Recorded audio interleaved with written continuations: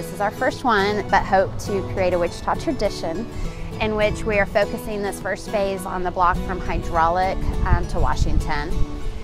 And with this, we have been working with volunteers throughout the community, local artists, as well as business owners throughout that area, and to really just beautify it, draw some attention and recognition to our district. And we are a design district, and so bring the design element back into it. And so with that, this first phase is incorporating all of our street lights. Poles on the north and south side of the road are all getting painted in the 6 colors of the Douglas Design District logo.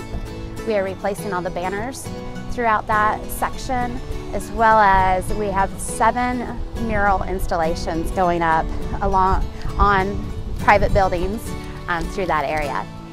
And it is a privately funded event. We have had amazing support, both as you know, from our members as well as the community of people that have stepped up and made sponsorships to be able to allow this to happen, as well as the volunteers.